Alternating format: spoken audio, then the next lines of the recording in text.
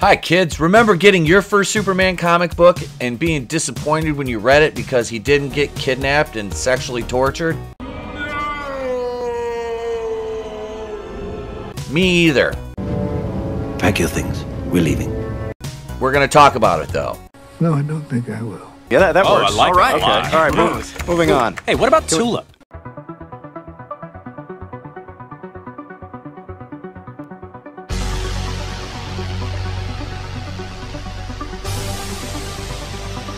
Happy New Year, everybody. Itepokuian back with you here from the Place to Be Reviews, right here with all of yous. Yes, still got the Christmas tree up in the background. We're back out in the living room setup now because kids back to school, wife's back to work. But hey, we got videos to make. We got pop culture stuff to cover. So ladies and gentlemen, have no fear. Over at Bounding Into Comics, DC Comics implies Superman, I have to put this in safe YouTube terms even though I don't want to, explicitly tortured, bad things happened to him while he was in captivity. Scene described as a commentary on how, quote, in America, when bad things happen to people who are traditionally marginalized, there's this feeling of let's just move on. In terms of Superman, I don't see this as them meaning this towards Superman. Superman is a symbol, and I was talking about this the other night with Tony. Superman is a symbol of Americana. He's so ingrained in our cultural DNA. From an entertainment perspective, it's bled into regular everyday life. Even normies who don't follow superheroes know who Superman is. They know who Batman is. Superman, you know, and heroes of the like. You know, your most popular superheroes in the world are Spider-Man, Superman, and Batman. So they know who these guys are. They're familiar with some of their quotes and things they say, you know, gadgets, villains, things of the like, that have permeated the pop culture landscape, out of the pop culture landscape and into the mainstream. So, to me, I look at this as an affront to everything that Superman stands for and an attack on him as a symbol of Americana, because that's basically what these people, these culture vultures, are doing. And I think we're just going to call them that from now on. They're culture vultures. They're deconstructing our mythologies, our beloved franchises, for the sake of injecting this modern ideological, it's just vapid. It's a vapid ideological state of mind that these people live in, because they don't stand for anything. They stand for nothing. All they do is tear things down. As we all know, is a very weird way to live your life. And people might say, but Etep, you are a commentator on this kind of thing, and you know, frequently complain about things being, well, yeah, because I'm doing it from a place of, I love these franchises. I love Star Wars. I love the MCU for what it was. The MCU has been transformed into a message board for the creators, not a place for the fans who enjoy it to come and watch their favorite heroes, you know, fight the baddies. No, we have to have, you know, and there's always been ideological things in comics. Do they have to be done in a ham-fisted manner in one side? No, they used to go both ways. If you are on the opposite side of the aisle from the people who, let's just face it, these insane leftists who want everything to be divisive, if you're on the opposite side of them, you're seen as the enemy, problematic, you know, a toxic, you know, that's the kind of pejoratives they like to throw around people like me, and it's weird. It's just a weird way to live, especially being a parent trying to raise his son and teach him how to be a man. People are they're culture vultures, and they don't care. They're literally the parasites from Independence Day. They devour an IP, they ruin it for everybody, and then they move on to the next one. They never cared about it. It's like Star Wars. These weirdos, these Raylos, the sequel trilogy fans, they don't care about Star Wars. They never cared about Star Wars. They cared about faux inclusivity and diversity, which has always been there organically, but they want the issue pressed.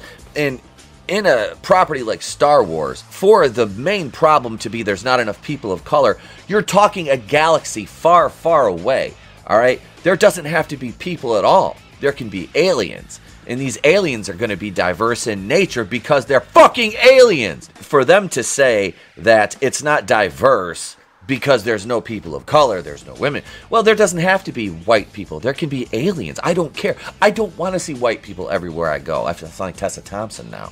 But that's not the case here. I want to see good entertainment. I don't care what the cast looks like, you know, as long as the cast makes sense to the story and their characters are well developed. That's all we ever cared about. That's all we ever cared about. And we've had awesome, amazing, strong female characters since I was a kid. But they want to act like nothing happened before 2016. So this is where we're at now. This is why we have to record these videos. This is why we have to have these discussions. This is why people like me and my brothers and sisters, the culture warriors, are fighting for our modern mythologies this way. Because we love these things. We hate seeing them bastardized by people who have no creativity. This is why it's so important that you support independent creators in our community, because they're the ones that are bringing you what you want, what you ask for, what you're willing to give your hard-earned money for. People like Red Gaze, people like Vinny, people like Chris Fisk, people like Nerium, Phoenix Animation, everybody over at Black Rose Comics. There's so many creators in this community, and big shout outs to all my friends that are independent creators, man. I support and back as many of your projects. Jeff Hicks, Oz that's on our show. All these folks create things for you to enjoy. You just have to go out and spend your hard-earned money on, like you would this mainstream stuff that spits in your face now instead of patting you on the back and saying thank you for supporting us. That's what you get from independent creators. They pat you on the back and say thank you for supporting us. We truly appreciate it, because without you it wouldn't be possible. That's why these independent creators are so important in this culture war, ladies and gentlemen. Let's get into this article. This is just a sad picture of Superman. That is like this is Spencer Bakula, yesterday bounding into comics. Big shout out to Spencer. According to 12 Years a Slave screenplay writer turned author John Ridley, his decision to pen a story for DC Comics in which Superman is implied to have been sexually tortured during one of his previous Silver Age adventures was made in order to provide commentary on his perception that the prevailing culture in this country is when bad things happen to people who are traditionally marginalized, there's this feeling of, okay, we get it, it was wrong, let's just move on. Not everybody's saying let's just move on, but we need to move past it. Living in the past is only going to hinder progress, and I mean progress in a good sense. Healing, recovering, not handouts, not placating, not resegregating. That doesn't work. That's never worked. Segregating people from each other has never worked, and that's what this pandemic has done to us. It has segregated us. And even though social media and things like YouTube and Minds and all that, we can get together and we can talk, they still want us apart. They don't want us gathering together. Look at gatherings that aren't by the approved quote-unquote minds who say always tell you trust the science until it comes to actual science of things like gender. Ma'am. It is ma'am. Then the science be ignored. But when the science fits the narrative, you know, this just goes along with everything else. It's gaslighting, folks.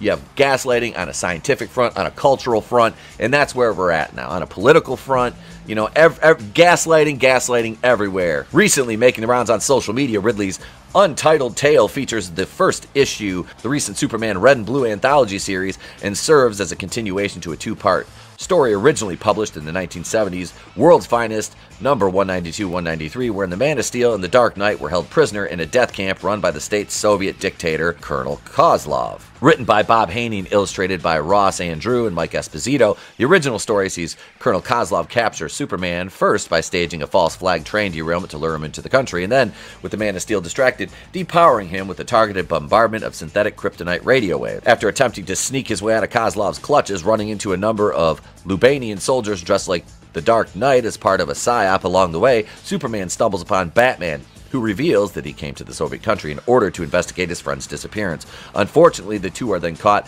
by Kozlov himself, who then throws the titular World's Finest into Lubania's infamous death camps. This is exactly what they would like to... This is kind of projection that they bring this story back up now, because this is what they'd like to do to people who dissent. Look at Australia. From there, Superman and Batman are seen being subjected to the various cruelties of the Soviet Union's prison system in an attempt to break their spirits, including hard labor, starvation, and humiliation for nothing more than the guards' enjoyment. Yes, comrade, you are funny. Now go to Gulag. The conditions are shown to be particularly mentally taxing on Superman, who is, as observed by Batman, was not prepared as I am for this kind of treatment. Eventually, the heroes devise a plan to switch costumes, thus misleading Kozlov's kryptonite waves into being directed at Batman, allowing Superman to slowly regain his powers. Liar! Soon after Superman returns to full strength, the pair escape and return to Washington, leaving a disgraced Kozlov to fall victim to the very death camp he once oversaw. You are one pathetic loser. Returning to Lubania as Clark,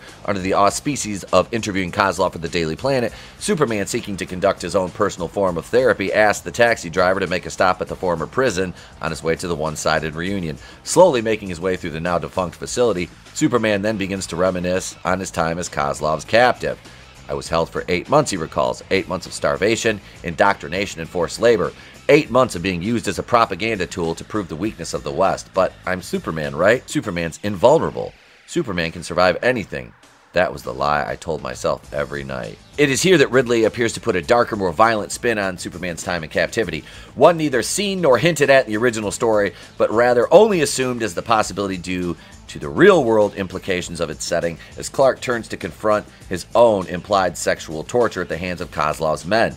His memory showing him restrained in a bent-over position and screaming out in pain, what the dialogue suggests to be some combination of both outright grape, Bring out the gimp. use of foreign objects on him, we'll say. Clark continues, but every day they would drag me into the interview room. Every day they would restrain me in a way that left me exposed and vulnerable. And every day for 8 months they did things to me. This is a man writing about Superman. Okay, so if I'm a young writer and I get gifted ability to create like this and write stories, the last thing that I'm thinking in my mind is, you know what'll really show these people who say we need to get over the dirty past of the United States? You know what I'll do to show them? I'll have Superman graped in my story. That's what I'll do. That's exactly what this person is doing. That's exactly what this quote-unquote writer is doing. They're trying to make you, the reader, feel guilty for who you are. No matter what color you are, if you are a fan of Superman, they want you to feel bad for who you are, what Superman represents, truth, justice, and the American way. That's why they changed it to truth, justice, and some other dumb shit that I don't care about. Something along the lines of progress, progressive, whatever. But that's why they changed it, because God knows that if you're American, you should feel guilty inherently because of the country having blood on its hands in its past. You show me a country that doesn't, ladies and gentlemen. They did things to me while I was forced to look at him. Nikolai Kozlov, the commander of the Shirvanaz, the devil of Lubania, he adds. It wasn't just the torture. Kozlov showed me what it was like to be truly without power, helpless in a way Luthor or Brainiac never made me feel. Humiliated, shame. I mean, look at this. This is pathetic. Walking back to the cab, Clark makes his way to his interview, meeting Kozlov at a restaurant for lunch. Faking interest through a conversation of the former dictator's current business empire, Clark eventually gets to his only real point of interest.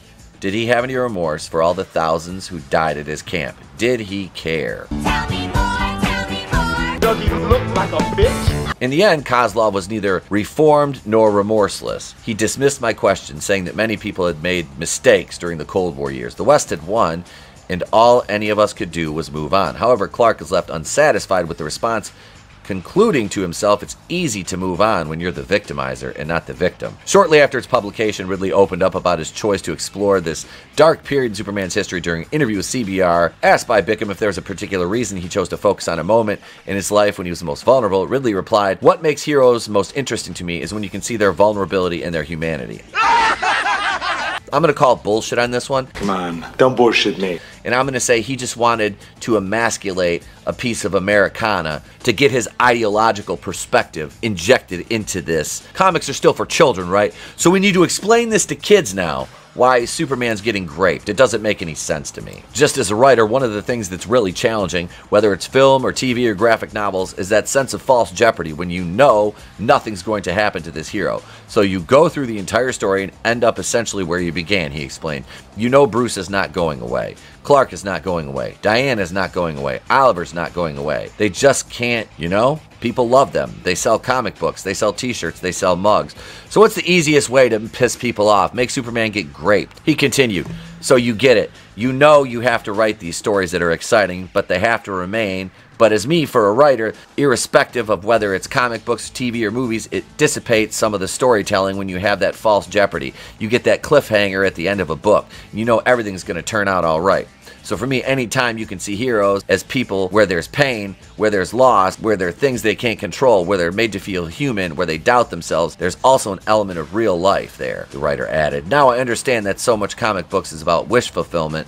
I don't want to take any of that away, but as part of wish fulfillment for me, it's not about being so super that you're impervious, but being so human that being part of an extraordinary is just getting past some of your own fear and anxiety. Yada, yada, yada. This guy wants to project his own bullshit onto Superman, is what he's doing. That's his goal, is to project his own bullshit onto Superman. Ridley then drew equations between his depiction of Clark's vulnerability and the conditions experienced by healthcare workers and delivery drivers during the COVID-19 pandemic. Telling Bickham, I think that just as a person in the real world, we've gone through a year and a half of fear and anxiety. Oh, what the fuck ever! Fear and anxiety driven by the media and politicians. But as we come out of it, we see the people who are really extraordinary, the doctors, the nurses, and the delivery people who brought us our food.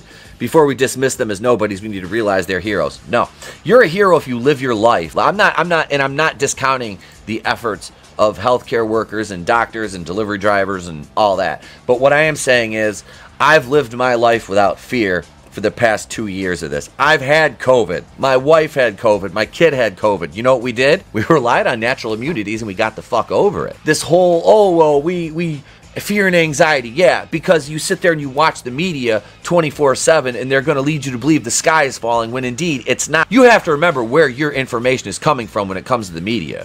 I have come here to chew bubblegum and kick ass. And I'm all out of bubblegum. So to me, that's part of the storytelling, the author said. And that was a big reason why I think the story, even when I was a kid, was compelling to me, because it was different than a typical Superman story. The stories that are interesting to me are the stories where you get these characters that are human and you can see that humanity. To me, that is as interesting, and that is the challenge he asserted. It's not a challenge when Superman can do anything, but it becomes a challenge when he can't do anything but still chooses to do the right thing. In conclusion to the interview, Bickham drew Ridley's attention to the above quote. It's easy to move on when you're the victimizer and not the victim, and asked the author, what was the inspiration behind that quote? That is my perspective about prevailing culture in this country, Ridley responded. When bad things happen to people who are traditionally marginalized, there's this feeling of, okay, we get it, it was wrong, let's just move on. Is this true? Yes, it's true. This man has no dick. If you want to play victim your whole life, then you're going to live in a state of perpetual depression, and that victim mentality is not conducive to a healthy life. He further opined, you can see that just over the last year, or even in this year with things that have happened on January 6th, there are a lot of people who are like, yeah, okay, we get it, it's bad, let's just move on. They want to talk about January 6th, but they want to totally sweep the entire summer of love of 2020 where cities were burning, people were looting in the name of justice, which was a false narrative to begin with. But it's like, no, you can't just move on. There are things that need to be worked through and things that need to be acknowledged and dealt with, he pushed back. It was very important for me to represent that with Superman. Even though we see him as Superman, he needed a moment where he could just move on from it. No, that was your way of getting revenge. With trauma, sometimes you have to look at it, and that's okay, he remarked, Ridley. Whether it's societal trauma, whether it's personal trauma, I think sometimes in life we feel like we have to be happy today. It's great if you can be happy. I wish happiness on everyone every day, but sometimes we have to slow down and go, okay, today's not a good day and this is why. Let me deal with that and let me work through it my way. It's going to hurt, you know. It's a natural human thing. He was a retard. Drawing his thoughts to a close, Ridley declared to Bickham, hurt and trauma are regular, normal emotions. They need to be acknowledged, he stated. We need to understand that it's never good when people hurt, but it's okay to hurt because that's an acknowledgement that there's something going on and people need to deal with. And we need to help people deal with that hurt, trauma, or whatever they're going through. People need to work through their own issues because that's the only way they're going to get through them properly. So there it is, folks. What do you think of Ridley's story? What do you think of his take on Superman? What do you think of his treatment of the Man of Steel? Do you think this is a lot of internalized projection and hatred and vitriol coming out of a writer who's so untalented and so mentally stunted and so perpetually soaked in victim mentality that this is the best effort he can muster as far as writing a Man of Steel story? It's your turn. Let me know in the comments below. I thank all of our subscribers, ladies and gentlemen. You are the reason that we do this. Please remember, smack that like button for us. If today's the day I've earned it and you choose to press the button and subscribe to the channel, remember, turn the bell on for notifications. That way you're notified every time that we go live or upload a new video. And be sure to come back tonight and join us at 8:35 Eastern for Monday Night Going in Raw with myself, Tony ToneDef, Vinnieart, and the Assistant Regional Manager, Red Gaze. Until then, I'm Itepokui of the Place to Be Reviews. I've been here with all of you. If I don't see ya, have a great day, a pleasant tomorrow. I'll catch you on the next one. Remember, I could do